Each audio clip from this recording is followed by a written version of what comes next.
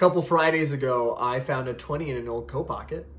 My plans changed. Not dramatically, of course. I still went to Chipotle, which is my Friday night ritual, but I brought a friend. And to answer your follow-up question, yes, we both got the guacamole. It's unprecedented. I had ordered the guac before, but every time I do, that burrito specials will remind me that it's $2 extra, and I immediately start backtracking. Like, oh my goodness, I'm so sorry. I was being impetuous. Can we never mention this again? She'll say, mention what? And we'll share a laugh.